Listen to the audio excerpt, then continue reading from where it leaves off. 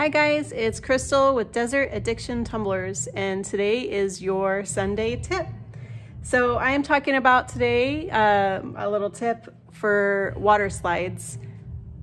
So normally when you do a water slide, I always use clear water slides, but when you're putting a clear water slide image onto a colored tumbler, so if it's a darker tumbler, a good one is this one, for example. If I was to put a clear water slide onto this tumbler, my image would just get muddled and it would kind of just disappear, wouldn't stand out at all.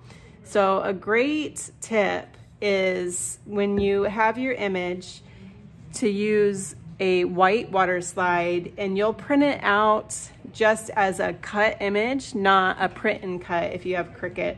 And so when you do that, you'll have this type of image. So you're gonna go ahead and put this onto your tumbler, just like you would normally do. And then you will, the next step is that you're gonna print out your images, same size, onto your clear water slide. Another tip is when you're doing something like this, if it has a lot of little detail, you want to make sure that you just flatten your image and then self-cut the image. You don't want to have to do a real fine cut, and I'll show you a really good example.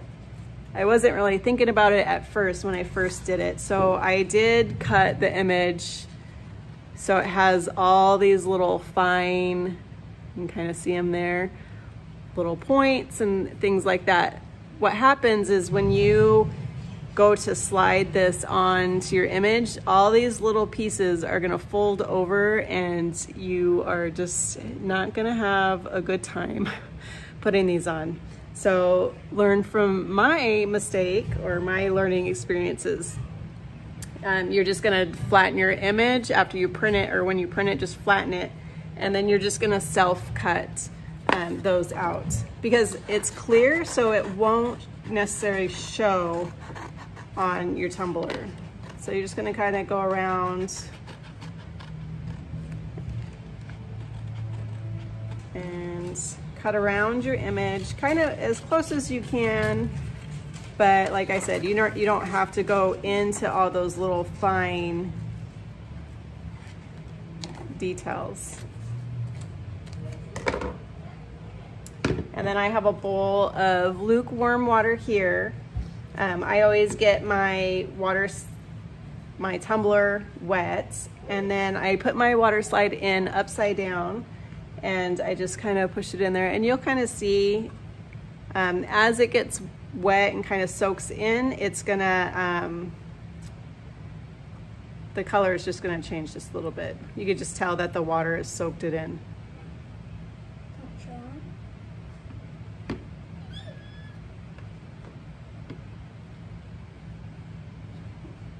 And when you know your image is ready to slide off, what I do is I just take 2 fingers. Can you guys see that? You can kind of see how it slides off. That's when you know that your water slide is ready. And you're just gonna line it up with that outline that you have there. And then I'll just slide it just gently, get it lined up. And once it's lined up, now I'm gonna grab the paper backing and I'm gonna just pull slightly. Another tip also is, depending on what you're using with your printer. So I switched just recently to a laser printer, and I love it. If you have an inkjet printer, after you print your water slide, you're gonna need to seal it. As I go and pull this, I'm just gonna go through and kind of straighten out any of the wrinkles that I might have. And I use a wet paper towel. And I just go through and I just pull this off, and I get any air bubbles and wrinkles out. I do seal my water slide. Even when I do a laser printer, I just put a very light coat of, I cannot remember the name of it, so I'll let you guys know as soon as I'm done. Go through and get any of those wrinkles out, and as you can see, it's a little off, and I'll just go through. It always works better if your hands are wet. You'll be able to slide it a lot better. And I'll just go through and just line everything up.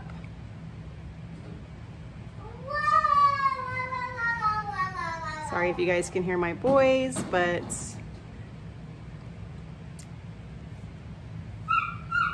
I do work from home. And they are quite entertaining, as you could see. So you just go through and you just get all those wrinkles out and everything else and smooth it all out.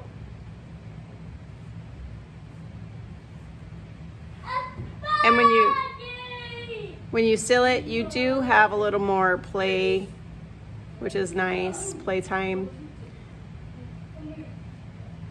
And that's it. So that is my tip Sunday.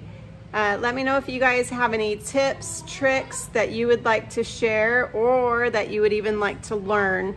And I would love to share them with you. Have a good Sunday.